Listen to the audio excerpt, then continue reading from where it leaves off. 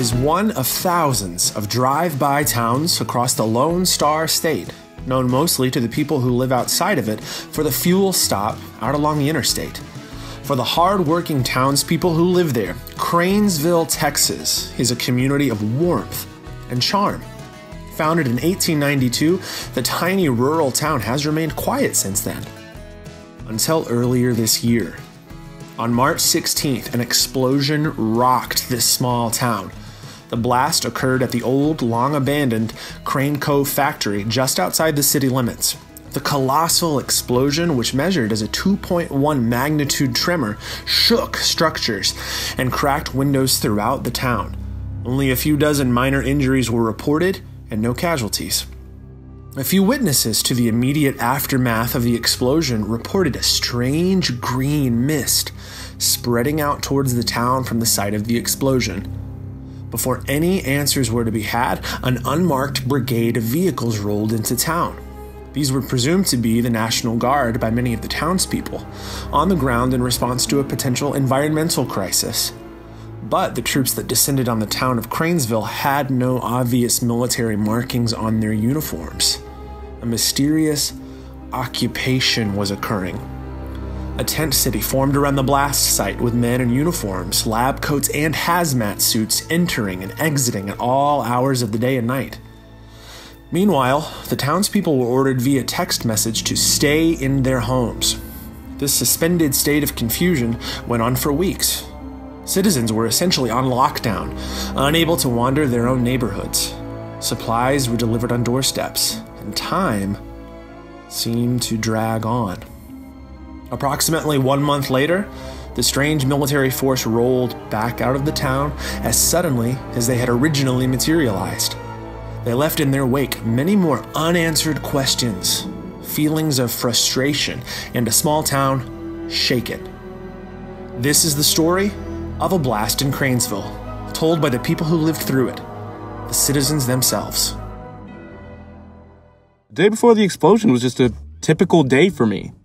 I woke up in the firehouse after a not-so-great night's sleep that had been interrupted by my dad, the fire chief. He had decided to run a timed drill in the middle of the night. I was the first to the truck, as always, but my dad ignored that and focused on the guys lagging behind. After the drill, we got back to the firehouse around sunrise, and I decided to jog a few miles. For some reason, I jogged a bit further out to the edge of town than usual. I stopped to take a break next to this Kranesville sign and just sort of sat and stared down the long road. This town. Finally, I came back to the station where a call had just come in about a girl's kitten stuck in a tree. I ended up having to climb the tree since the chief said we didn't need to use the truck for it, and no one else volunteered to do it. The rest of the day was spent washing and prepping the truck, and I made some dinner for the guys. It was a slow night, so I started to read a book about meteorology that I had picked up at the library. Rachel, the librarian there, is always recommending good stuff to me. When I was younger, I always wanted to be a weatherman. My dad, however, had other ideas. He wanted me to be like him and started to pressure me into firefighting when I turned about 13. We had just lost my mother and he was all I had. How could I disappoint him? That's how I ended up staying in Kranesville. But I fell asleep with the book on my lap. It was nothing new, nothing old, just a day. That was about to change. What's great about Kranesville, probably the best thing about Kranesville, is its citizens. There's this diversity and uniqueness that each person brings, and those individual sparks grow into a bright, bustling community. Everybody knows everybody, and if you didn't, well, that's just one more friend you've got to make. I was born and raised in Kranesville, and aside from college in New York, I have lived here just about my whole life. In fact, my parents owned a farm that's been in our family since the 1880s. Farming is tough work, but Hey, it's gotta be done. Growing up in the post-World War II atomic age, interests shifted from agriculture to technology. Times were changing, and I figured I had to grow with the times too. And that's why I ran for office, to help this town grow. And I'm proud to have been elected mayor of Kranesville. Before politics, I studied electrical engineering. It's how I got a job at the factory on the edge of town. That factory's been there since my family's farm. Since Kranesville was settled, in fact. There was an opening in the fall of 1989, and me, trying to move on from farming, I applied. I could not tell you what the job was. The application didn't say. All I knew was that it was open and paid well. It was a short job. I worked only a few days. I was still being oriented around when something happened. Alarms blared, everyone was evacuated, and then this bright green light came from inside the factory. I'd never seen anything like it. The day after, the factory closed. Indefinitely. Haven't given much thought to the place in years until, it exploded. Kranesville.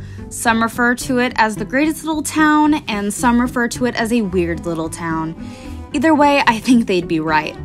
I have an herbal massage therapy business here using my very own homegrown herbs. Before all of this mess, I had just given birth to my first baby, Celeste. So I had to put my massage business on the back burner. I am pagan, and if you don't know what that means, I'm into white magic, herbs, crystals. Remember how I said some might refer to Kranesville as weird? Well, before the explosion, my mom and I might have been the reason people thought that. You'd think witches would have been more accepted in the 21st century.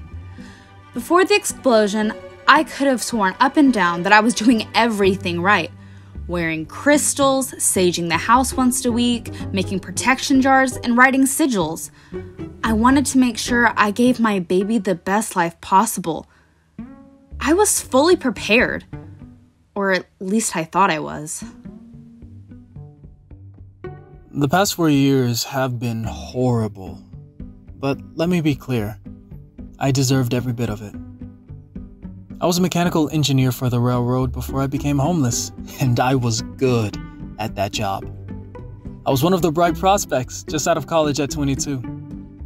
One of the best things about it was that I got to work here in my hometown, Kranesville. 8 years later, after the train accident and the court hearings that followed, I became homeless in my hometown.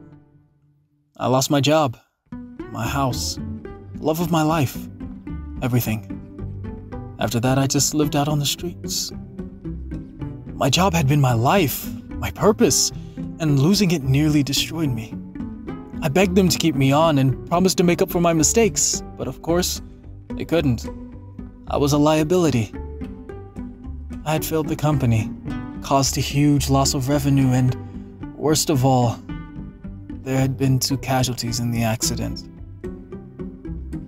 There wasn't a day that went by that I didn't think about it. I went into hiding in my own hometown. I hid myself. I hid my face. I was afraid that they might recognize me, the person responsible for that horrible accident. I accepted a life of isolation, out of sight, out of mind.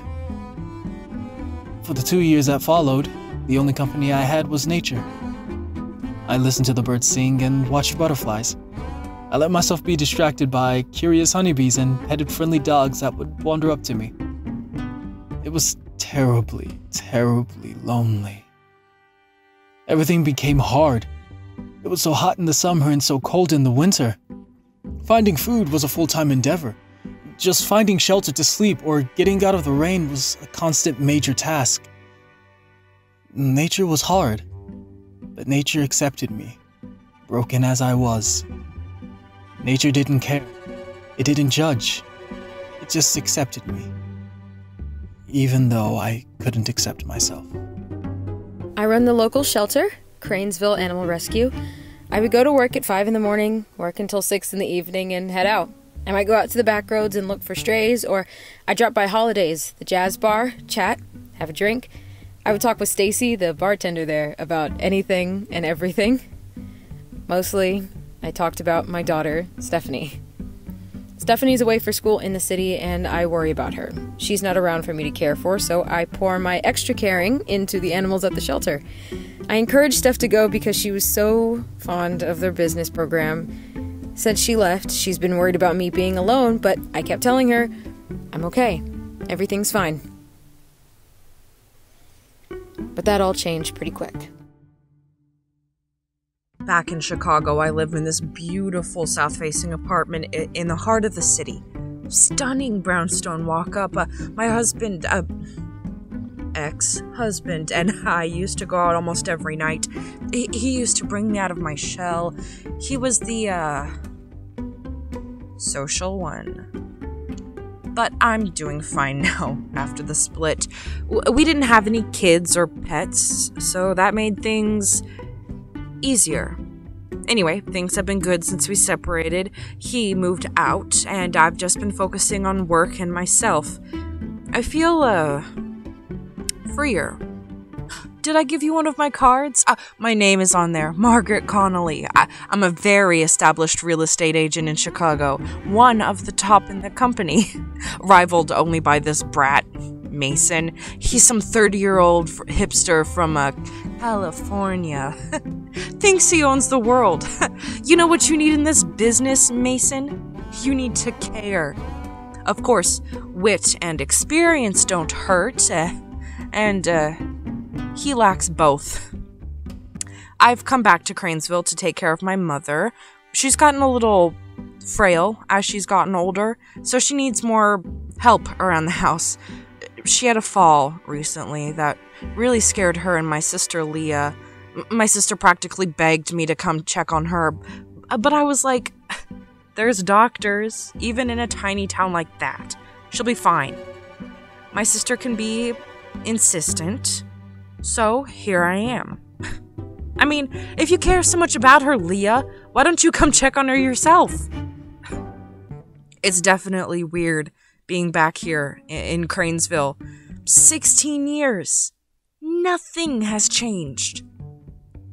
That day was pretty normal. I woke up around 10 a.m., made Mom and I breakfast. Mom read stuff from the newspaper to me, but I was busy with emails for work. I talked to my coworker, Miranda, over the phone. She and her husband just got pregnant. She's super excited, checking all those little life boxes. I'm, happy for her. After dinner, I helped Mom shower and put her to bed. I stayed up to go over more work. It's hard to get anything done while my mom is awake. She needs a lot of help lately. Honestly, I was browsing flights back to Chicago between answering emails. I must have fallen asleep at the laptop. I woke up to this loud noise, like a bunch of, cannons. It was loud. The ground shook. Everything stopped after a couple minutes. I looked out the window, but there was no way I was going out there. No way. Well, my name is Bartholomew Truman, but most folks around here just call me Truman. Some years back, I served in the military for a short while, doing my best to serve our great country. Now I'm one of the local ranchers in the area. I run the ranch near the edge of town. Got about 90 acres. My wife, Kat, short for Catherine, and I usually spend most of our time tending to our animals for a while. Personally, I like to start early in the day as to avoid most of the heat. I typically head to the shed to work on some woodworking projects. I'm starting to get the hang of making chairs, if I may say so. It is just Kat and me out here, along with all the animals, of course. Some days we head into town to the feed store. We usually make a thing out of it and like to get all fancy and take Kat out to dinner for a night. I think she looks forward to these date nights. It's a perfect excuse to wear some of the fancier clothing I own, too. You know, just last week we celebrated our 36th anniversary together. I was so late for work. I work at the library. My car started sounding funny. I thought, Lord have mercy, just get me there. I need a new car, but I'm not sure how I can pull that off. Maybe I should get a used 1997 Toyota, or even a Nissan Next. Anyway, I was running late that morning, and the whole day went like that. I felt like I was in a rush from the moment I left the house that morning. You would think working at the library is relaxing, but there's just this constant low level of activity that lasts all day. In fact, I never really felt I had time for anything except work. I always used to want more time to read some of the books I was in charge of. I always wish I had time for a lot of things. Honestly, as soon as my head hit the pillow that night, I was out. I remember my cat kept crawling on my face. I opened my eyes. It was early morning. Through my front window, I could see this foggish looking mist outside my house. I thought, what is this? Honestly, for a moment, I thought I was dreaming. Before everything, all that mattered was crossing out the bullet points of my to-do list. My several to-do lists. If I'm being honest, it was a system of major goals and sequential subset. Sorry, never mind. My entire life plan was dependent on being valedictorian. I needed to be valedictorian in order to go to a good school, in order to get a great job, to eventually hold some kind of office and make some actual change. And that clearly was not happening in Kranesville. Not for lack of trying, of course. I think if the people at City Hall hadn't heard from me for 2 weeks, my face would have been lovingly recreated on every milk carton in the county. I had at least a few things in the works in the weeks leading up to the 16th. A petition to install stop signs on Center Street and protect the Kranesville armadillo population from extinction. A proposal to replace the Kranesville High Dogcat mascot before the following football season, complete with a mood board of non-horrifying mascots for reference. And at least several thousand words to write in applications to every top-ranking political science school in the country. Once I was able to get final rankings from the admin ladies, that list also included writing an Oscar-worthy speech for a class of 57. And a believable apology to the probable salutatorian, Stacy. I just got done sending my highlight reel to about 9 colleges. It turned heads. I'm an offensive lineman, center. I played for a community college south of here, but I had my eyes on the pros. I only sent my reel to the schools I had a shot at, and by that I mean schools that were in need of a better center. A year at a big school, then on to the pros. I wanted to be the reason Kranesville got on the map. Am I talking about myself too much? You know, some dude at the gym, the day before the blast, tried to tell me I'm selfish, just because I wouldn't let him use my weights between sets. He had the nerve to say he needed to get in one more set and that I'm self-centered for not wanting him to get his sweat all over the bench. So we argued, ruined my whole lift. I just walked out, and I decided, right then, I'm going to buy a dog. How could I be self-centered if I was taking care of an animal? That'll show that punk. But, yeah, I was just trying to pass classes that semester. Like, what do I need with math and English? I already speak English, and I know my numbers. Why'd they have to combine them together to make algebra? It started as a normal day. Every day does. I wake up around 4 in the morning, throw my hair up, and head to the diner. My parents complain that I'm never at home anymore, and I'm starting to see their point. I say hello to Greg and Amanda, the owners, and I get down to business. There's always someone at the diner. Kranesville may be the tiniest, most unassuming, boringest town I've ever had the pleasure of living in. It's the only town I've lived in, but we get a decent amount of people passing through to grab some of the best scrambled eggs this side of Texas. I love the diner, I really do. The whole culture of the place. I've been working here since I was a sophomore in high school, which was around the same time that I was starting to realize that I don't want to live here for the rest of my life. Working here made me realize how much I genuinely enjoy restaurant work. I've begun taking a real interest in the kitchen side of things as well, like cooking. For the past few years, I've been saving up to get out of here and make my way to culinary school. I've applied to some of my top choices, and I've heard back from a few, but I'm still waiting to hear from my dream school. I have a basic savings goal set, and with a few scholarships lined up, I should be all set in the next 4 months. It's weird to think what life will be like then. The diner's been my home for quite a while, and while it'll certainly be weird to leave, I can't wait. I want to do something with my life. Maybe open my own restaurant someday. The world is just so big, and I just can't see myself as a waitress in Kranesville forever. Before the explosion happened, I think I had a pretty good life, but I wasn't exactly living my dream. I mean, at 21, you're supposed to live life, have fun, break the rules, know what you want, and just go for it. But honestly, I didn't know myself at all. I had times when I would be depressed because I felt like I couldn't achieve anything. I always lacked confidence. I think it started in elementary school. My mom noticed that I learned differently from others, and eventually, we found out I had dyslexia. When the kids would laugh at me, it made me feel like I was less. I struggled all throughout school, and I still have my moments of doubt. But the one thing I never doubted is that I love my family like no other.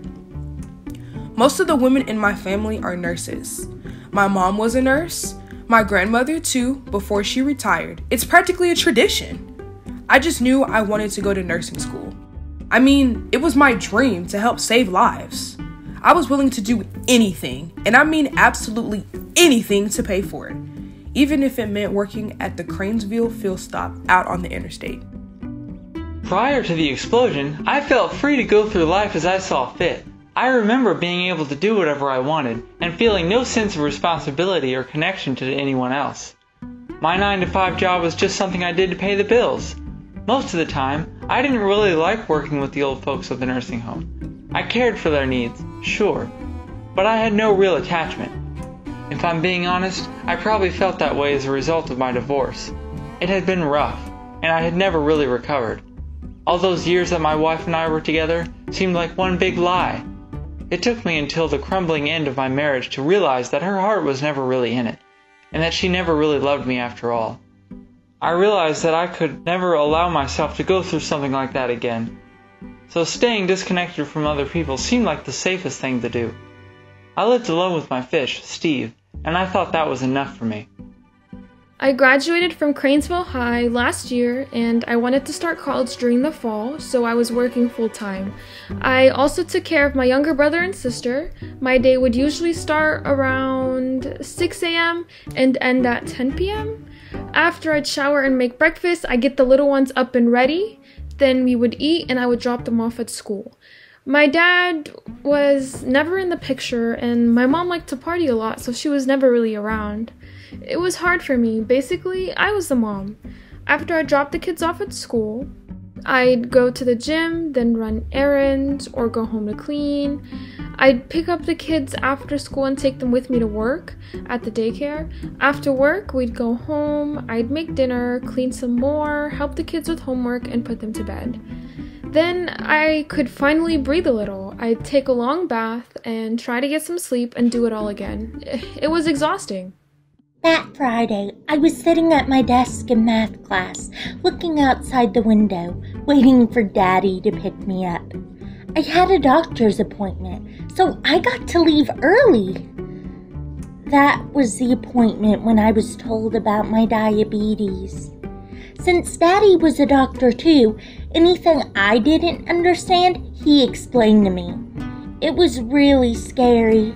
The doctor said I couldn't eat candy or anything sweet for a while, and that I had to take some medicine every day. To cheer me up, Daddy took me to the library, and we had a picnic at the park while we read. And then, when we got home, we watched Halloween. It was awesome. I know that sounds weird, but I love scary movies. Daddy does too. It was exactly what we needed after a hard day.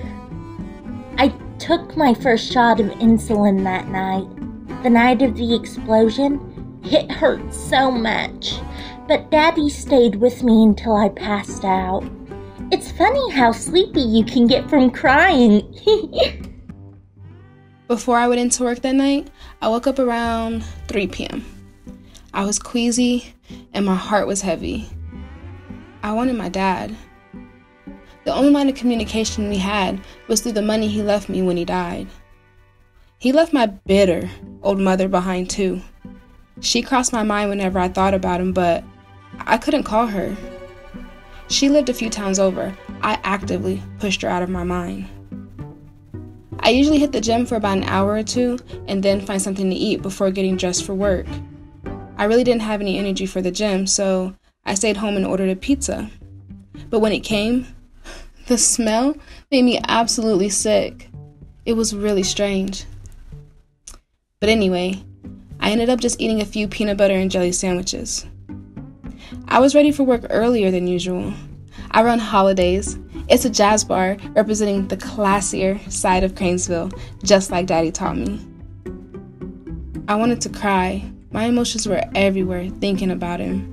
But I made it to work, greeted Sandra at the door. She runs the animal shelter. The band arrived shortly after, and it was looking to be a typical night. I always thought my life was normal. I went to school, I graduated, I got married. My husband, Jeremy, was a dentist, constantly at work, but hey, it kept us comfortable. I didn't realize that he would push me to the back burner once we got married. He used to be so much more warm. I felt like I wasn't all that important until I had my kids. My sweet little boy Bentley, who's 5, and my precious baby girl Braylon, who just turned 3. When they look at me, all they see is superhero mommy. I'm number 1 to them. And that's what gave me the confidence to start my blog. I never intended for it to become so popular. I just wanted to document my kids' childhood, the everyday moments and the special moments. But it somehow evolved into an advice blog on raising kids. It was a lot of work. All the editing and writing, any spare time I had, it went into the blog. It was draining, but overall it was good. To feel wanted and supported. It was certainly more than I got from Jeremy.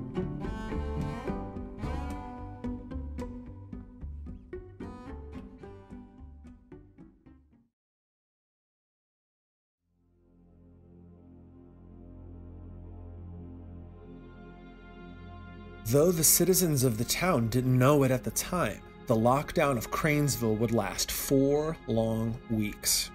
Even though the strange green mist that had leaked from beneath the blast site after the initial explosion was soon contained.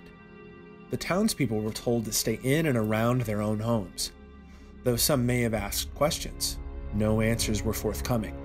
The lockdown and the mysterious presence of what was presumed to be a governmental agency were ever present in the minds and hearts of the people of Kranesville. Periodically, groups of plain uniformed troops would be seen around the city, viewed through front windows or glimpsed at the far end of a neighborhood street. Plain cardboard boxes of basic food and supplies were delivered every 5 or 6 days, set on the front porches of every house in town. These supplies always appeared at odd hours, and no one reported ever witnessing the boxes being dropped off. While the hum of activity continued around the blast site itself, the community of Kranesville settled into an uneasy waiting game. Some took the lockdown in stride, recovering from the initial shock of the factory explosion and settling into a tentative new normal. Others, however, suffered from both the situation, the uncertainty, and the weeks-long sense of isolation. The story of a blast in Kranesville, told by the people who lived through it, continues. I woke up to a loud bang and headed for the truck. I tried to get the sirens going, but it was like they were shut off. My dad came running down and yelled at me, "Calm down, it's above our pay grade. Come on, we're going to my house." On the way there, I could see a weird mist as we passed under the streetlights. I immediately had questions to ask, but my dad had no answers. I felt like he thought I was somehow overreacting. To me, he seemed suspiciously calm for what was going on. Once we got home, I retreated to my old room and dove into the internet to see if there was any explanation. Nothing. So I decided to set up a Twitter feed where people could post their theories. I told everyone in the group that my dad had to know what was going on. It was the only explanation for his calm mood. They all decided I should keep an eye on him. So I did, for several days. His smug attitude, as if everything was going to be okay, sickened me. It got worse the more I thought about it. and I couldn't stop thinking about it. I guess it got to the point where I couldn't take the stress. I decided to confront him. One night after he fell asleep, I went into his room and grabbed him. I just meant to wake him up, but I found myself holding him down. I remember yelling at him that I knew something was up. I knew he was hiding something. He acted as though he had no idea what I was talking about. I pressed him harder and I slapped him. I yelled at him to explain what was going on. He began to panic. I slapped him again and he burst into tears. I looked at him and realized what was going on. I immediately backed off and broke into tears myself. I explained my thought process and asked for forgiveness. He confided that he was scared too, but when he saw me spiraling downward, he wanted to make sure I felt safe. It was the first time I had ever heard my dad admit his feelings, and it opened my eyes to everything. He gave me a hug, and it felt just like when I was younger. For the rest of the night, we sat and talked about how we had drifted apart after my mother had died, and how he knew I was only in Kranesville because I wanted to please him. He told me that he was proud of me, and that's how I knew that I couldn't leave. I felt like I had a real dad for the first time in forever. I was there the morning of the explosion. Well, not when it happened, but right after. I ran out in my robe and pajamas, saw other curious folks stepping out too. Probably the most effective wake-up call any of us ever got. I drove to the site and was met with, soldiers, I guess. They had uniforms, plain and drab. The factory was just rubble. You couldn't even tell it had been a factory. And then the smoke? There was a green haze spreading out from the factory. It was this sort of waist-high mist. What was happening? Before I knew it, there was this tall fellow in a plain dark suit, wearing dark sunglasses in front of me. Now, it's not quite sunrise. Anyone wearing sunglasses before the sun is fully up is probably I don't know, a communist spy. It's just not American. I explained I was the mayor and demanded to know what was happening. And he looked at me. And behind those sunglasses, I felt a cold stare. And he told me to go home. Said the town was under lockdown until further notice. That's it. He said nothing more. What was happening? That morning, I sent a mass text out to everyone in Kranesville, relaying what that man had said. I never needed to send out a citywide message before, so I wasn't sure if anyone knew it was the mayor texting them. Hopefully people didn't feel alarmed. That first week, things didn't seem so bad. I never ran out of work. Even under the lockdown, a city has to operate. I worked from my home office. That green mist lingered for a few days. It made the town look like a ghostly sea. But eventually it was gone. Sundays are when I go around picking up litter. But because of restrictions, I had to improvise, innovate. I watched for the drab uniformed men who delivered supplies weekly. I never saw them actually drop off the supplies, but I'd stand outside watching. I wanted to remind them to properly dispose of their garbage. Lockdown or not, this is our city. There was a plastic bag in the street, and I fashioned a litter grabber out of those signposts that you'd see on campaign signs. I had plenty of campaign signs. Speaking of campaigning, I got the jump on campaigning for re-election during that time. Sure, the polls were months away, but you gotta get those things rolling or you lose out. I staked the sign in my yard, but I wasn't sure who was going to see it. Aside from the suits and the lab coats and the drab uniforms that rolled through periodically. Though, between you and me, I'm fairly certain they weren't residents of Kranesville. The night the factory exploded, I was having a terrible time falling asleep. My daughter was fussy, and by the time I dozed off, I had been up 5 or 6 times already. I should have noticed that the energy in the universe was off, but I was too tired to care. I remember waking up and thinking, what was that? Oh my God, the baby! She started crying almost instantaneously. As a new mother, I never would have imagined being in this situation, but I immediately ran to her and told her, it's gonna be okay, Mama is right here, I will protect you. It's what my mom always said to make me feel better. I was so worried, but I needed to be strong for Celeste.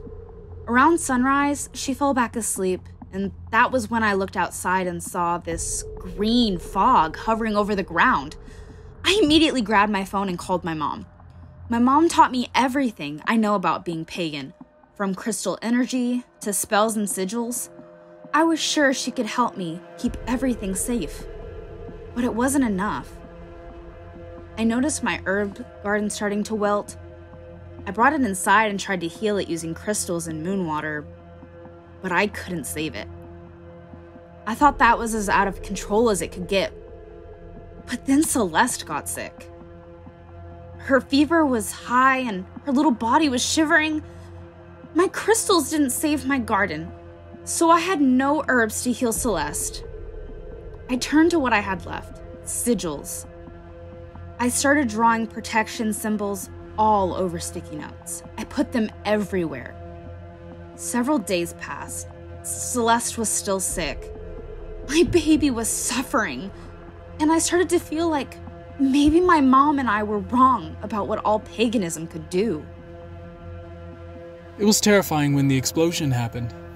I was just outside of town sleeping in a meadow when I heard this deafening boom, like a reverberating thunderclap. I'm sure everyone could hear it for miles. I woke up confused and scared, wondering what on earth was happening. I stayed put until the sun came up, then headed out to find the source of the commotion.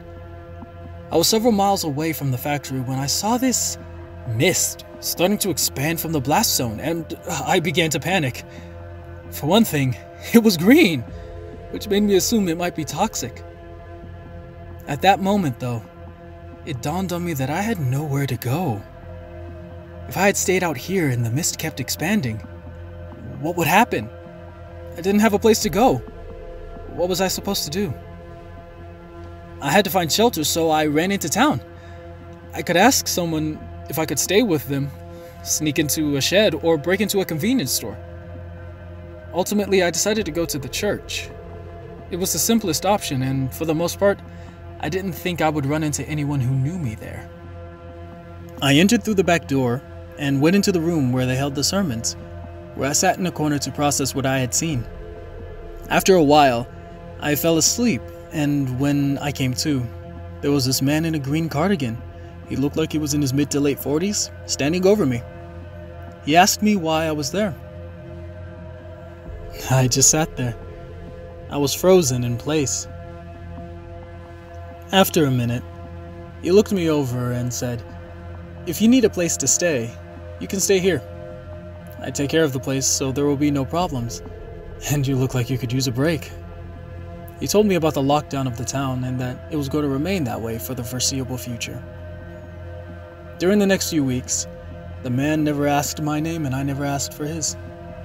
We spent a lot of time sharing stories about when life was normal. We even shared theories as to what the mist was. We had quite a few laughs on that topic. It was nice to finally be able to speak to another human being, have food to eat, and a consistent place to lay my head. I helped out around the church as best I could. Eventually, I told the man in the cardigan about how I ended up on the streets. Afterwards, he was quiet. Then he looked at me and said, "Well, you're a smart young man, and you still have so much to offer the world." He went on, "The consequences of our actions are the results of the decisions we make. Regardless of whether they are good or bad, they are our consequences. We carry them in our hearts. It is a disservice to those who are no longer with us to not take responsibility for those consequences. We must face up to ourselves.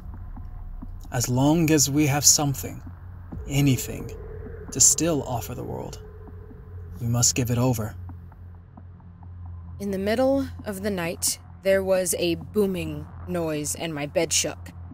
I got up and went over to my kitchen window, which was broken by the blast, and I saw smoke way out on the edge of town. I couldn't sleep after that. I walked to work like I always did, and there was this green mist on the ground. I had never seen anything like it, definitely not in Kranesville at stupid early in the morning. I was terrified of what it might be, but I wasn't going to leave my animals by themselves. So I hiked my shirt collar up around my nose, and I made it. The animals were fine. Thankfully, the mist hadn't gotten into the building. Not that I could tell anyway. Sometime around 8 or 9, me and my staff got a text saying that the town was under lockdown and that everyone had to go home. All of a sudden, these people, what looked like 3 men in bright yellow hazmat suits, came in. They yelled at us to get out and that the shelter was closed. They wouldn't say anything else. Over the next few weeks, with the shelter closed, all I did was worry.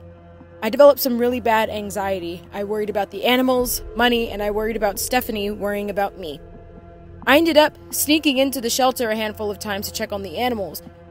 They weren't being fed properly, and it was filthy in there. It was cruel. I had to sleep at the shelter for a few nights to get things back on track, but about 2.5 weeks in, I got caught. The hazmat said they knew I'd been sneaking in and out, and I said how? Because the animals are actually being fed? I told them I owned the building and I could live there if I wanted to, and I wasn't going to let the animals starve. That's when one of the hazmats got really close and said, "Miss Brody, I think it'd be best if you go home and stay home." I have no idea how they knew my name. That scared me. But I snuck back one more time and left out as much food and water as I possibly could. I didn't know what else to do. So, for the rest of lockdown, I stayed inside and kept worrying about everything, especially money. With the shelter closed, I had no income, and neither did my employees. Stephanie sent money from her part-time job, but I couldn't help but feel bad for everyone else. The worst part was having no facts. None. You spend a month tied up, and you can't help but wonder why. I couldn't sleep after the explosion. As soon as the sun came up, I could see that there was this fog. Green fog, like a Ghostbusters movie. I got a text saying to stay inside until further notice, and this demand was going to be enforced. So now I was trapped here, without knowing when I could get back to Chicago, back to work. Being stuck with Mom all day. Every day was compounded by calls from the home office. My boss was on my case, asking where I am and when I'm coming back. I didn't know what to tell her at first. Just said something came up at home, but I was missing appointments, losing commissions, and having to arrange for other agents to take them. I was worried I wasn't going to have a job when I got back. Meanwhile, Mom can't remember where she put the remote. I was so just stressed. The next time my boss called, something came over me. I told her where I was. And then I just started spitballing. I was thinking, Kranesville is a small town. We could get some development going. Parks, condos, and apartments, nicer houses. I don't know anything about land development, but my boss has connections. You want to know the top selling point? A centuries-old factory exploded and the place was covered for days in a mysterious, radioactive-looking fog. We could make this place the next Roswell, just without all the meth. My boss seemed super excited. I don't know what came over me. I just created. In the middle of this pressure cooker situation, I made a whole new opportunity for myself. Mom was really happy. She announced she was going to make us lunch that day. Over the last few weeks, she's been so dependent on me. Honestly, it was nice for her to do something. After a little bit of time, I smelled something burning. Mom had left a pan on as she was at the sink, and there was a pot overflowing with water, and she was just standing there. She was just staring straight ahead. Then, just like that, Mom snapped back to reality. She seemed shaken a bit, but then got back to making lunch. I didn't leave the kitchen again until lunch was ready. Called my sister. Realized why she wanted me home so bad. Mom has Alzheimer's. It was diagnosed last year. Why wouldn't they tell me that? This is how I find out? Let me tell you about our most colorful horse. We call her Sheep. All of our animals are named after other animals. So, Sheep walked right on up to me and decided that my beard wasn't to her liking too much and decided to start chewing on it like it was a Sunday brunch and everything. I had to wrestle her off my face, and right when I was finally getting her back to the stables, I started to notice this odd-looking mist start to rise up around us. Now, fog isn't usually an odd occurrence in these parts, especially in the morning and especially around the pond on our property. But when I saw the greenness, I thought to myself, well, sugar, honey, iced tea, that is not something you see every day. I got Sheep back in the stables and tried my best to make sure all the other animals were accounted for and safe before heading back inside to talk with Cat about what I saw. She didn't seem to give it too much thought at first, but then Cat had mentioned that she had woken up earlier than usual to some kind of loud sound coming from the edge of town or something. I believe she said it was close to 3 in the morning.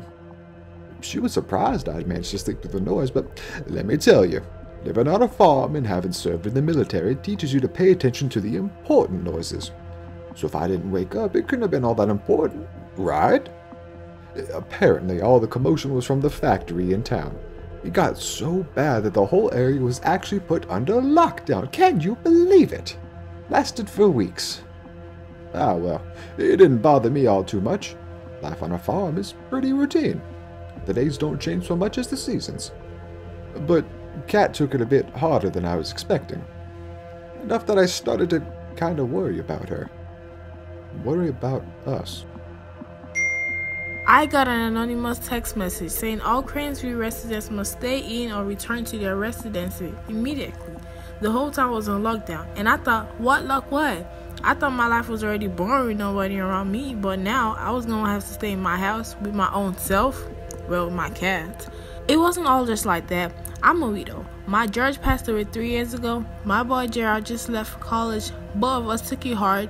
Since he was a boy, he was always much closer to his father.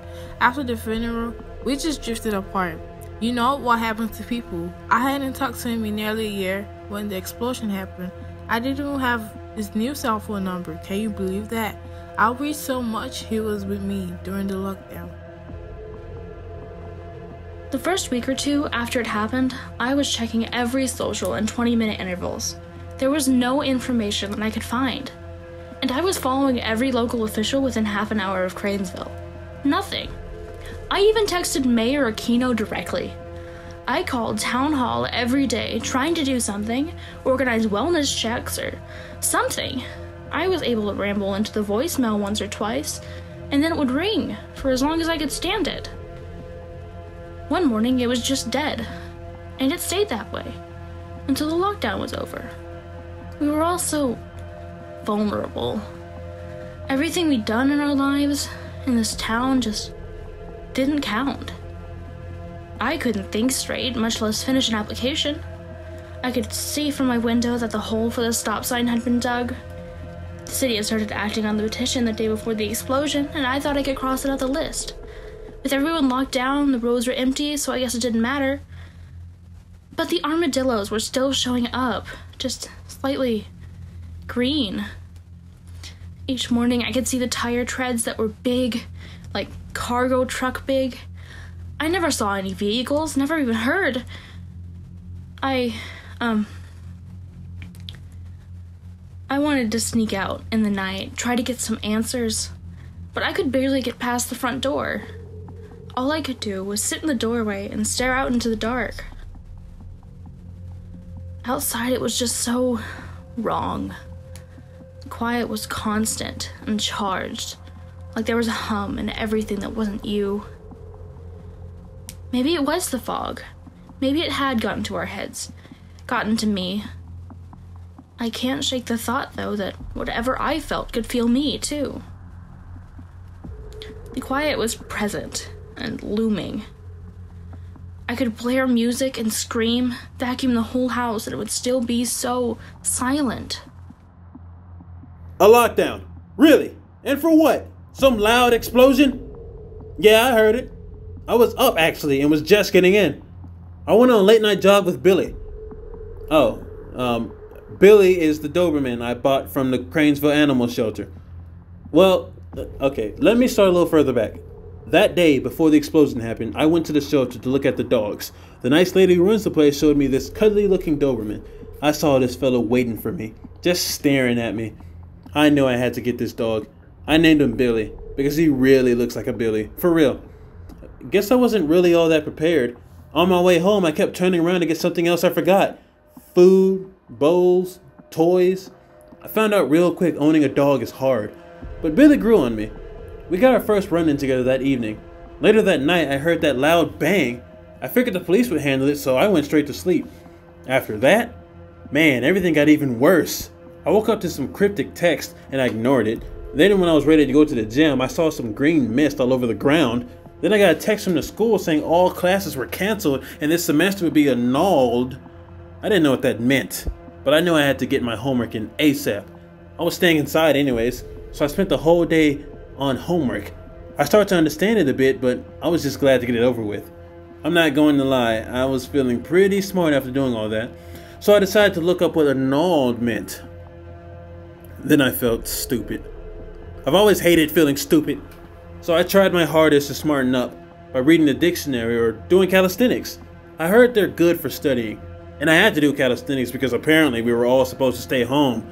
That just made me mad, and I felt like I had to get out. I went outside and still saw the mist, probably the reason for the lockdown, but that wouldn't stop me. I pulled my shirt over my face just in case, and I left Billy in the bathroom. I sprinted to the gym. The doors were locked. Man, I had a breakdown. From the sprinting and the anger and the whole situation, and eventually I was spotted and escorted back home by the people in charge. How could they close the gym? How could they do that to me? Me! That gym was my home! Anyway, I had no choice but to channel that anger into working out at home. Couldn't risk losing this body over some lockdown. After a couple days, the mist cleared and I could finally go into the backyard with Billy. It was good, we both got some cardio in. I thought I would be able to leave once the mist cleared, but the guards or whatever let me know real quick that was a definite no. They were punks. I woke up at my usual time to go to work only to find that I couldn't. No one could go anywhere. All of a sudden, literally overnight, there's this sci-fi movie green mist covering the town and a government-ordered lockdown. I thought, I'm trying to get out of this town, not get stuck in it. It took a while for me to adjust, to say the least. It ended up being just a month, but it felt like an eternity. I haven't been at home for more than enough time to eat dinner and go to bed in... I don't even remember how long. I spent all of my time at that diner. Being confined in my house with nothing to do is my own personal nightmare. My grandma always told me that I had this drive, but it felt like the road had suddenly given out ahead and there was no way to get past. I had absolutely no idea what to do with all of this new free time. I'm always up on my feet, moving around. Sitting and doing nothing isn't the way I work. I tried watching TV, something I never get to do, but it got really boring really fast. Sitting still isn't fun. I couldn't even go on a walk around the block because we were confined to our property for some reason. I also used to rarely see my parents, and now I suddenly had to be around them for 4 whole weeks. They did appreciate the breakfast, though, and after the second week of supplies was delivered, I decided to see what I could make out of lockdown food. I ended up coming up with some wacky recipes, and thankfully Mom and Dad were happy to be my test subjects. Most of it was really good, but I learned that box cake mix doesn't work in much else besides cakes and cobblers.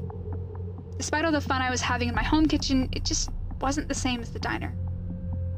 Mom and Dad are great, but serving them just isn't the same as serving for my regulars.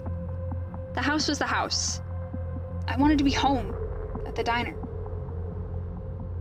The overnight shift at the fuel stop is usually pretty slow.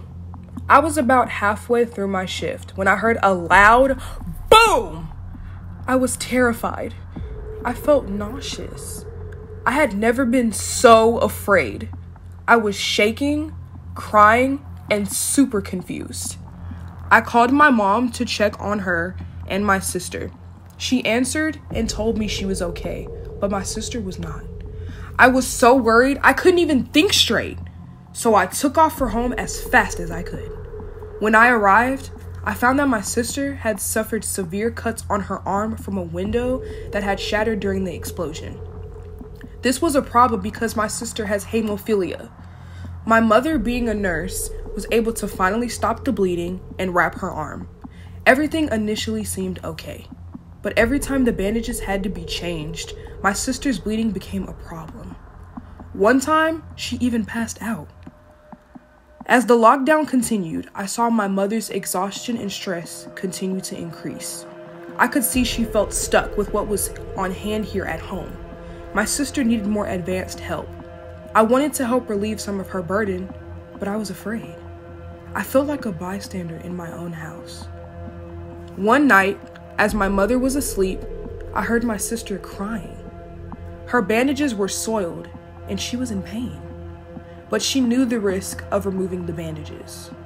I started to wake my mother, but then I noticed how tired and frail she looked. I became so angry with myself. I summoned my courage and sat down gently next to my sister.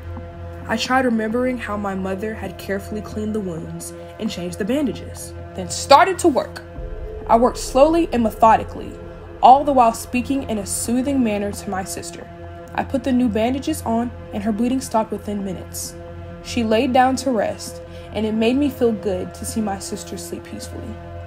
It also made me feel good about myself, that I had summoned the courage to be of real help. It made me think about working at the fuel stop and if it was worth working for minimum wage. It was at that moment I knew I could make it in nursing school. After the explosion hit, I couldn't leave the house, not even for work. I hoped someone was assigned to the nursing home. I'm sure someone was. For the last several years, most of my interactions had centered around my elderly patients. I had always thought I was the one helping them. That was my job. Until that point, I never understood that it was helping me to feel less isolated. Whatever I had felt before, now I felt truly alone.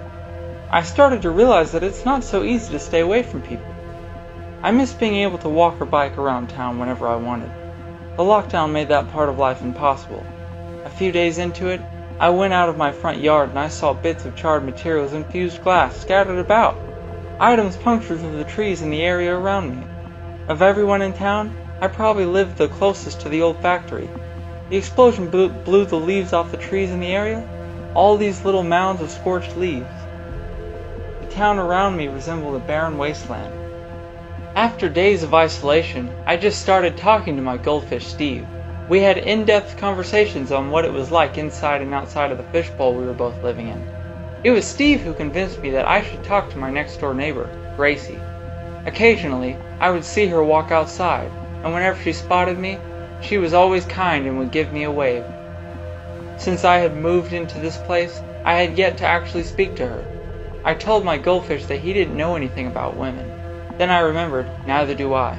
Ultimately, I knew Steve was right. I made up my mind to talk to her, but I didn't know how to go about it. My divorce had been a disaster. I was shaky on the whole starting a relationship thing. The next morning, I saw her in her yard picking up debris. I stumbled up to my fence line and half muttered a hello. As she turned, her face lit up as she saw me. She said it would be about time that I finally spoke to her. We spent the next couple of hours just standing on either side of the fence from one another. It was the first genuine conversation I had had in years. We were flirting and talking about our past lives. We tried our best to keep our minds off the present. It was a little awkward at first, but we warmed up to one another. The vibe got more comfortable as time went by. I got the feeling she was just as lonely as I was. Over the next few weeks, we shared plants from our yards and began improving the looks of each other's property. We shared tools by passing them across the fence. We both had seeds for flowers and vegetables. She had heirloom irises and shared some of the tubers with me, explaining that I just needed to sprinkle some soil over them and they would bloom next spring. Just like the garden, our relationship started to grow. Then the explosion happened. I was hoping to sleep in a little, even if it was only an extra 30 minutes, but the blast woke us up. My mom wasn't home. I was so tired and focused on calming the kids down, I didn't think too much about what was actually going on. It's like there wasn't room in my head to process all of it. all I ever got was that text early in the morning that put us on lockdown. After that, my friends were blowing up my phone. Then when the sun came up, you could see that gross green stuff. Things were really bad, and we were on lockdown for a long time. My routine got messed up, and I didn't know what to do or how to explain what was going on to my brother and sister. That's something a mom should do, or a dad, but whatever. I mean, I didn't even know what was happening, so what could I tell them? Trying to keep the kids inside the house was by far the hardest thing. They wanted to go play in that misty green stuff. I had to lie to the kids that it was all a game and we had to stay inside until the green stuff and the bad guys went away. I tried not to think about it too much, but I was worried about my mom. She had gone out the night before the explosion, and then the lockdown meant everyone had to stay home or get home as soon as they could, but she didn't come back that morning. She never came back. No one was telling us anything, and we couldn't exactly walk around to look for clues. After 5 days or so, my next door neighbor snuck over. She's an older, super nice lady, like 50 maybe. She lives alone. Her name is Sophia. She noticed my mom's car hadn't been in the driveway. Once I told her what I was dealing with, she insisted that we stay with her so she could help. And then, I'll never forget this, she gave me a huge hug, and I cried so hard. I had bottled up everything and tried to stay strong for the rest of the family. I couldn't remember the last time anyone had hugged me. It felt good, but it also made me really sad. It's hard to explain. And Sophia's house is way nicer than ours, so it was sort of like we got to stay in a hotel. She kept saying, in times like this, we have to help each other. She was like a fairy godmother. I love glitter so much, and I was dreaming about swimming in a pool of glitter when the explosion woke me up. Daddy ran into my room and told me to get dressed. He seemed scared, so I was scared. We peeked outside, and far away we could see fire and smoke. Daddy got called in for work, I guess because they thought people would be hurt by the explosion. It was way too late for a babysitter, so I went with him to the hospital. He let me use the cot in his office, and I fell right back asleep. But when I woke up, we were home. Daddy said he got a message that said we weren't allowed to stay at the hospital. After I had some breakfast, I looked out the window, and it looked so cool. It reminded me of that movie, The Fog. But since I didn't see any killer ghosts out there, I thought we were safe. I kind of thought the lockdown was fun, like I was in my own scary movie. But after a while, I got sick of it.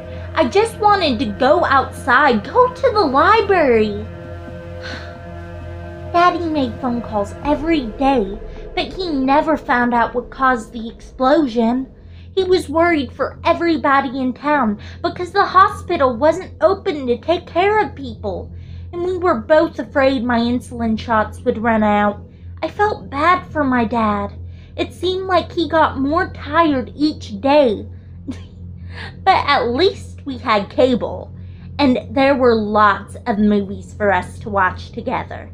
He did say he loved spending so much time with me, and I liked it too.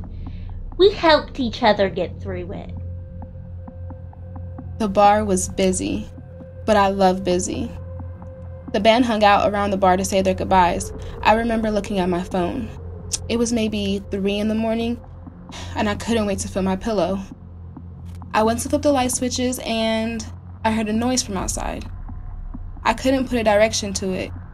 It seemed to echo all around, and it made my heart drop. I didn't know what was happening, and honestly, I was too afraid to try to figure it out, so I hurried to the car. I didn't have the slightest idea what was going on, but my eyes wouldn't stay open to find out. The next day, I woke up with the worst stomach pains. I thought about going to the hospital, but it was closed. When I looked at my messages, I had one unread message from an unknown number. The message basically said that Kranesville was on lockdown until further notice. We couldn't leave our property. That made me feel even worse. I had a theory that the lockdown would last as long as that green mist, but it was gone in a few days. I guess the wind blew it away, but we still didn't have any answers, and they didn't let us out of our houses either. Authorities occasionally made rounds in my neighborhood to make sure no one was on the streets. Once a week, whoever was in charge delivered stuff like toilet paper and canned food, but I never saw who dropped off the boxes. The boxes just seemed to appear overnight. I had nothing else to do, so I took a few days to clean out and rearrange my shed. I found an old letter I'd written to my mother a while back when I was in counseling. I never sent it to her. I was trying to make sense of all my anger towards her and our misunderstandings. All that time alone, I just kept thinking about her, but I still couldn't bring myself to call her. I didn't know how long we would be controlled. I started to fear that the bar might have to close, or I'd have to dig into my own account to pay bills for the month. The weirdest thing was, all of lockdown, I felt sick and had crazy mood swings. I didn't know if I was going crazy or what. I was desperate to see a doctor. After I put the kids to bed, I was ready to collapse myself. Never let someone tell you having 2 kids is a breeze. I slept great until about 3 a.m. At first, I thought Jeremy was shaking the bed to wake me up, but I knew something was wrong when pictures started falling off the walls and there was glass all over the floor. I mean, it was like a bomb went off. Somehow, Jeremy slept through it. I slapped him awake as I ran to check on the kids. Both of them were crying, shaking like leaves. I just grabbed them both, and as we were hurrying downstairs, I glanced out the window and I didn't understand. Everything looked calm. I wrapped the kids up in their favorite fluffy blankets and held them for a while. Once they weren't scared anymore, I took them back upstairs. It took a few Disney movies, but I eventually got them back to sleep. I kept thinking about how I put the memory into the blog. Ways to calm your kids during disasters seemed like a pretty good title. I stayed up, and around 6, Jeremy turned on the news. But no one was talking about the noise. How on earth does the news not even mention it? We were both frustrated. In retrospect, I have to wonder, was the factory a ticking time bomb the whole time we've lived here? Later that morning, and for the whole next month, the town was put under lockdown by government order. A friend from across town sent me videos of military-style trucks driving towards the old factory on the outskirts of town. I used my blog to update my followers on the situation. In the beginning, it was therapeutic. People would ask questions, talk about how crazy it all was, and I would adamantly agree. They started to share their theories on what was really going on with the factory, and I got one post that really ate at me for a while. Some woman said, "How could you keep your kids in town with all that going on? Don't you care about their safety?" If whatever it was truly dangerous, then home was the safest place for them to be, right? Jeremy agreed. If he didn't, I think I'd have filed for divorce. But he surprised me. He broke out board games. I can't remember the last time we had done something so normal, and without doing it for the kids' sake. One night, I forget when exactly, we had a long conversation about anything and everything. The lockdown, money, us. He kissed me in a way that made my heart skip a beat. He told me how much he loved me, that he loved our family, and that we were going to be okay. I remember thinking, maybe things won't be so bad.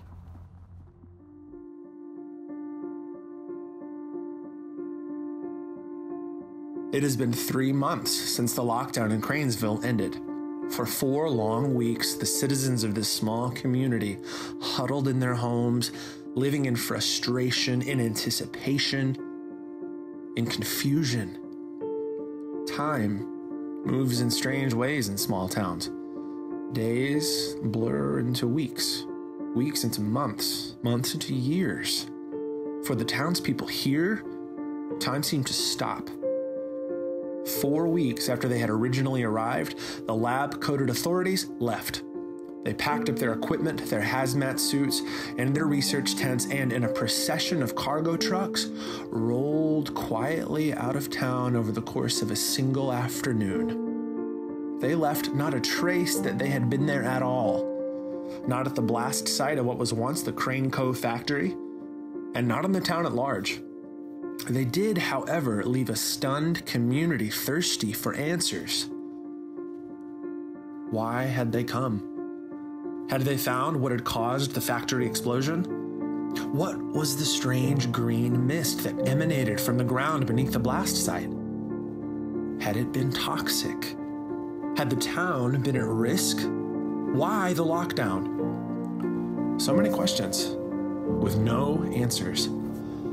Citizens were informed via text that the lockdown had been lifted, and just like that, they were left to pick up the pieces of their lives.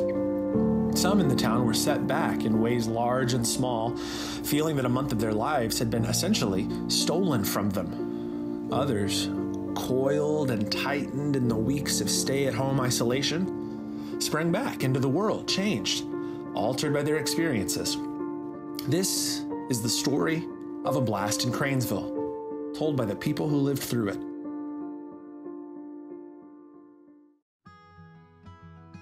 After the explosion, people were still very shocked and afraid of what was going on in town. I often think about how my father comforted me during the lockdown. I think about that night I attacked him. I decided I had to be a voice of reason in the town and let people know that they're not alone. My dad and I set up an emotional support group where people could meet and talk about what happened to them. Some people were originally scared to share, but after everyone heard what had happened between us in confinement, they became a bit more confident in sharing their experiences. Through this group, I've learned just how much I want to help people. I especially want to be of service to the people of Kranesville, those who were affected by the blast. I know how scary uncertainty can be. It's something we all live with now. Normal is truly gone for the people of this town. But we're all working towards a new normal that we can piece together with one another. Sometimes I think to myself, what caused the factory explosion? Who were the troops who rolled into town? Why the lockdown? Through all this, I still wonder what exactly happened. Maybe we'll find out together someday. No one knew it was me that sent those stay-at-home and all-clear texts. Seriously, no one seemed to know they had come from the office of the mayor. I suppose I don't know this town as well as I thought I did. During the lockdown, there were problems that I couldn't fix. That didn't look good, and it didn't feel so nice. That following month was filled with meetings. Some emotional. I'm sure there will be more. I think a few citizens are working on a petition to demand answers. There's just a lot of questions, a lot of confusion. The thing is, I don't know the answers. I'm not sure how I can help. For the first time as mayor, I've really got a good look at the people of this town. Maybe I was more concerned with Kranesville in the abstract, as an idea, as a dream. Maybe I didn't take time to really care enough about the town's people. I won't be seeking re-election. My parents are looking to retire. That means the farm will probably end up under my care. I'm still not agriculturally inclined, so I'm still mulling around what to do with the place. Say, maybe I'll turn it into a museum. A piece of Kranesville and its history, open to the public. Yeah. How's that for a legacy? The Kranesville Museum, with a plaque at the front door that says, "Dedicated to the city and its citizens. Commissioned by Benedict Aquino, former mayor." Yeah, that's good PR, right? How's that sound? The lockdown was definitely something, huh? One thing I am thankful for is that Celeste only had a bad cold. Knowing I had no control to help my baby was so hard, but I'm just glad she's okay. I don't think the green fog did anything other than kill my herbs. Thankfully, I have been able to plant more, and I think these might grow to be even better. Although I love those herbs, I realize there are more important things like my baby and her health. I think I learned a lot about being a mom during all of this. No matter how prepared you think you are, you're definitely not. The herbs and crystals may have given me a false sense of security. Maybe there are some things in the world that are too strong for magic. If I raise Celeste to be pagan, I want her to understand that magic can't fix everything. If she goes through life expecting to have control in every situation, she will be very stressed and disappointed. Just as my mom passed on her knowledge to me, I want to pass mine on to Celeste. The only difference is that I'm going to make sure Celeste knows that our magic doesn't guarantee any control in the universe. The lockdown ended quite abruptly. They sent a brief message to everyone that it was being lifted. It was random, and they didn't give any explanations. Honestly, I want to know what it was all about, but that isn't the most pressing matter at hand. I was offered a place to stay at the church, even after the lockdown, in exchange for helping with the upkeep. As I'm doing my chores, I often think about those words the man in the green cardigan said to me all those weeks ago. I couldn't forgive myself for what I'd done. I still can't. Not fully. But what I do is use my skills to better the lives of others. Now that I am finally starting to get my feet under me, I have allowed myself to contemplate the future.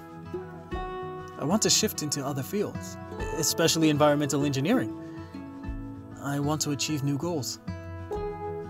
I've decided to get myself straightened out, become more presentable.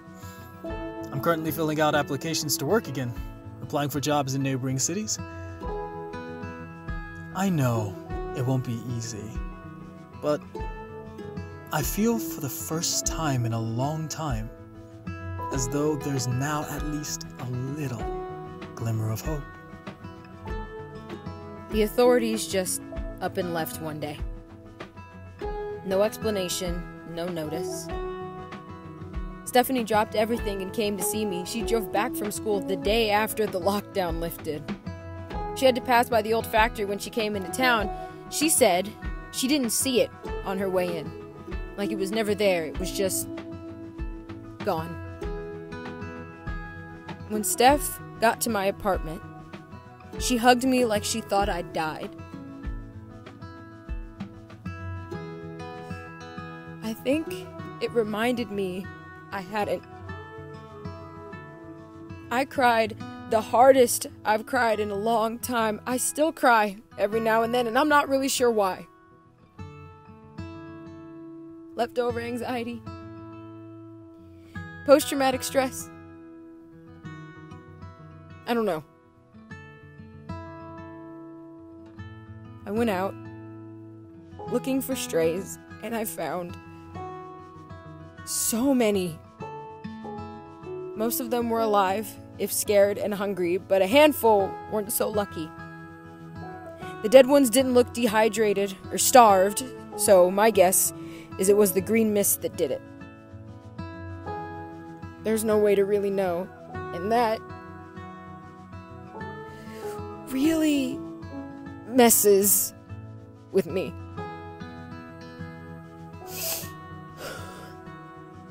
I guess one good thing is, after the lockdown, a lot more people came in to adopt. I guess no one wants to be alone. I even got myself a senior cat. I named him Mr. Jefferson because I thought that'd be funny. Stephanie didn't get it. After the lockdown was lifted, I wasn't sure what to do. With Mom's diagnosis, it felt wrong leaving her. That whole incident in the kitchen, it wasn't safe for her to be alone. I also didn't want to lose my job. I've spent 20 years building myself a career, and I can't think of starting over down here, and I don't want to retire yet. In the end, I decided to move down here, at least for a little bit, to figure things out and be close to Mom in case she needs me. When I went back to Chicago to get the move started, I went by the office.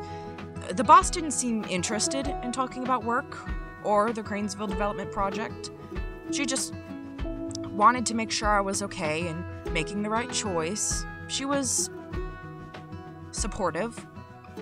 It did come up, however, that Mason might be taking over the development project since I was possibly leaving. Can you believe that? Mason? I made a whole new business opportunity for them, for my boss, and more importantly, for me. That was my opportunity. Now this little rat-faced chump comes in while I'm most vulnerable and tries to steal my project? I was so frustrated I couldn't be there anymore. I came back to Kranesville and focused on Mom and trying to find another job. They hadn't fired me yet in Chicago, but I was not going to work for a company that doesn't respect me. About a week after getting back to Kranesville, my boss called. She apologized if they made me feel like chopped liver. Then, the best part. You want to know what happened? She put me back in charge of development, said there was no one else she trusts to do it, and having me down here would make it all the more convenient. Suck it, Mason. I have a lot to learn about managing a major project, but I've become good at adapting.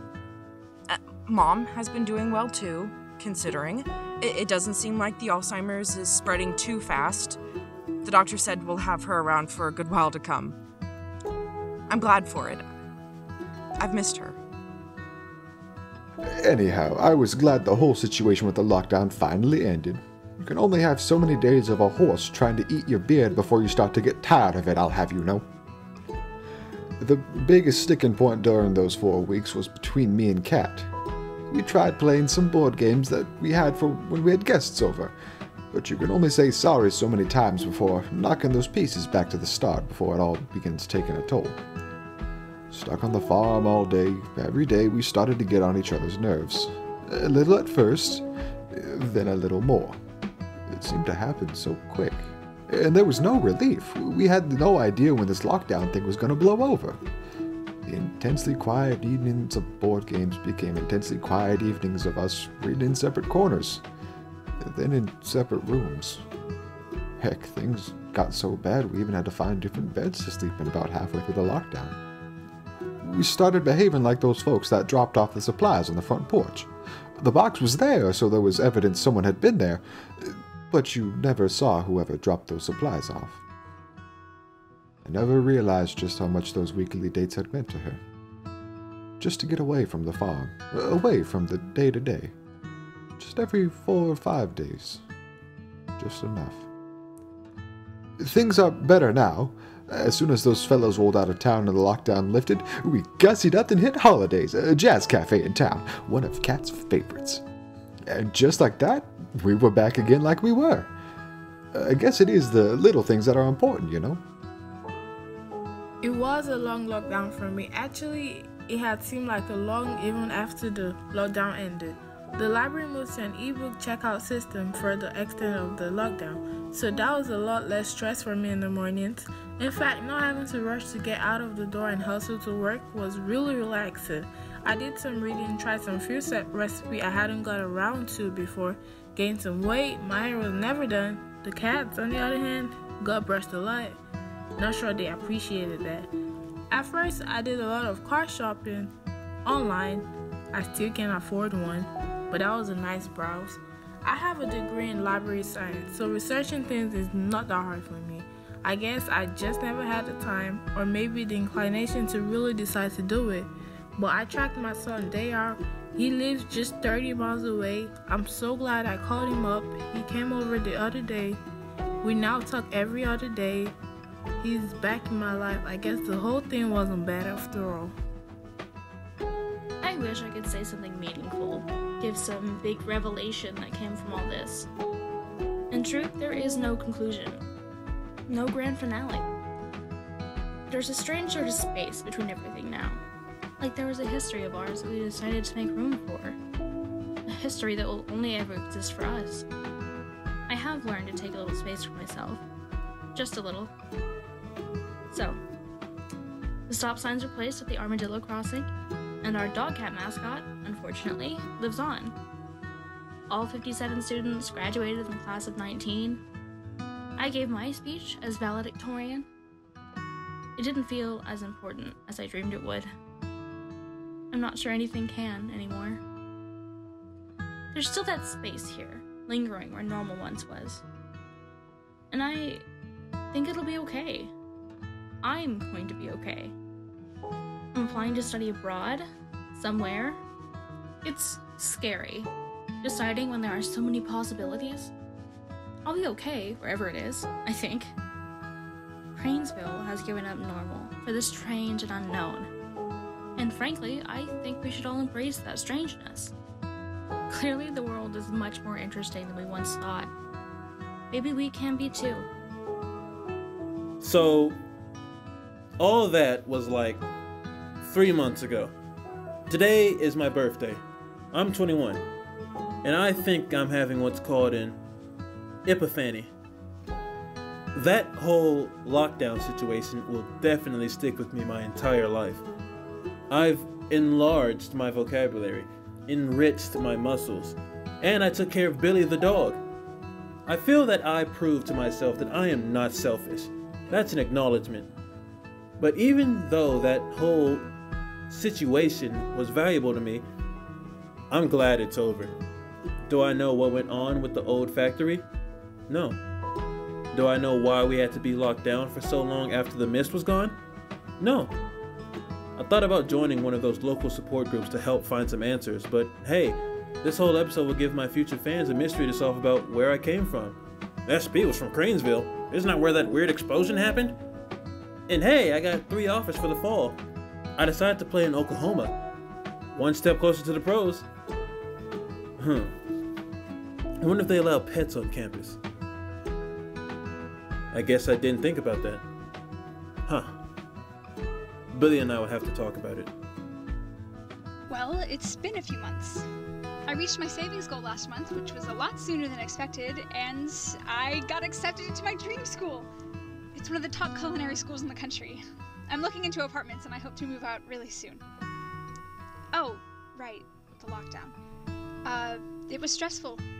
Most people would probably find a month at home sort of relaxing, but not me. Okay, it was a little nice to slow down. I got a lot of practice in the kitchen. By the end of the lockdown, I was preparing every meal. I spent more time with my family in 4 weeks than I had in the previous 4 years. That's good because I'm about to get up and leave Kranesville.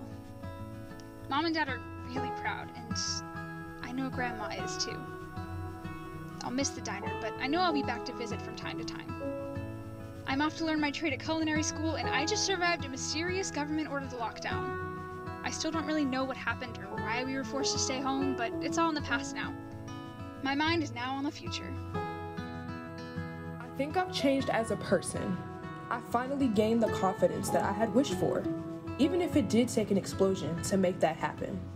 I was so happy to be able to help my sister. In a roundabout way, the lockdown helped me find faith in myself. It helps me find faith in the Lord, too. I know now that anything is possible. I live by my favorite Bible verse, I can do all things through Christ that strengthens me. I've saved almost enough money for nursing school, and I plan to go next spring. It's a good feeling to know that my days at the fuel stop will soon be coming to an end. That explosion may have changed me, but it didn't change my goals. I'm going to shoot for the stars and be successful. With God on my side, anything is possible. I feel like things are improving daily. I am once again able to walk and bike the streets. The trees, yards, and flowers are coming back out. Birds have been singing. I saw mallards on the pond last week, so I will be bringing them bread soon. It turns out Gracie is a chess whiz, and she has been challenging me to a game several times a week. I'm confident that our relationship will continue. She made me realize that having people in your life is important. They help you out when you need it. I now understand how important my job is at the nursing home. My elderly patients need me. I had never thought about it before, but I have actually had some good times with them. It's nice to know that some people actually think I'm worth something. And as for Steve, even though I'm pretty sure a goldfish can't talk, I'd still like to think he can. And on that note, I want to reward him for being a good friend during the hard times. I plan to put a TV in front of his bowl, maybe show him some scenic videos to keep him entertained. Everyone needs some connection to the outside world. When we finally got to leave our houses, it was weird at first because people were so used to staying at home, not doing anything, not talking to anyone else. It's still kind of like that. When you walk by someone you don't know, a lot of times they don't even look at you.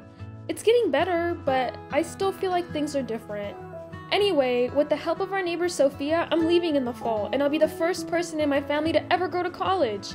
Sophia insisted on it. She said it would be a blessing to her to get to take care of my brother and sister while I was gone, and she'd help us figure everything out. I said she didn't have to, that it wasn't her responsibility, and she just said, "I know, but Andrea, you deserve to focus on yourself now." She didn't say this, but I knew she had been lonely. Sometimes you get a feeling about someone, and you know that person is an actual nice and caring human being. I noticed that about Sophia, and I think she enjoyed the chance to finally act like a mom. She's really good at it too. My shots of insulin did run out a few days before the lockdown was over. I didn't know the whys and the hows of everything, and for a little bit, I felt too cold and weak to care about anything. But after the bad guys in lab coats and uniforms went away, and lockdown was over, my dad made sure I got my medicine, and I started feeling happy again. And so did he. Things got back to normal. School started back up again, but summer came fast. I was glad because being in school felt like I was locked inside all over again. And we just celebrated my 13th birthday. I'm really glad I didn't have to have a birthday party inside and without any friends. That would be so sad. My dad and I still watch scary movies sometimes, but after living through our own personal horror film, they've kind of lost their flair. I finally got to the hospital. I was 8 weeks pregnant, and I had no idea. My emotions were everywhere, and the only person I truly wanted around was my mother. I tried to fight it, but I broke down and reached out to her. She'd heard about the lockdown and wanted so badly to call me, but she didn't think I wanted to hear from her. When I told her about my baby, she was thrilled. She rushed into town. She even helped out at holidays. It was fun to have her in the bar. Seeing her, hugging her, it gave me this perfect peace. Eventually, everything in town went back to normal. A new normal, I suppose. I missed working, so having the customers back smiling and dancing to the jazz all night brought tears to my eyes. I still remember everything like it happened yesterday, but life goes on. I have more important things to focus on now. I'm about to be a mom, and that's all I care about. When they gave the all clear, Jeremy and I agreed to wait one more day before going out. And when we did, it was fantastic. Sitting in traffic had never felt better, I swear. Bentley couldn't wait to see his friends, and he even got Braylon excited for pre-K, even though that's about a year away. With the conspiracy theories, the blog took a turn during the lockdown, and you know what? I'm glad. It made me realize it was time to let the blog go. It was time to be more present with my family, with Jeremy. We got back to having date nights and weekend trips. It feels like I'm actually married again. I think the whole town was so happy to get back to normal that we gave up on getting answers for a while. But now that there's been a few months to let it all sink in, I've heard some people are working together to take a petition to Mayor Aquino. They want answers. Our lives were turned upside down for a month, and I agree. We deserve to know why. A tremendous explosion rocks a small Texas town. A mysterious factory closed for decades, obliterated from the map in seconds. A mysterious green mist rises from the blast site. And finally, a strange government agency closes the entire town down for 4 long weeks. A strange series of occurrences. The residents of Kranesville have been left with no closure. They have received no answers. It is said that time heals all wounds. For the townspeople of this close community, time is their only solace. Time to cherish. Time to reflect. Time to adapt to a new normal. This has been the story of a blast in Kranesville.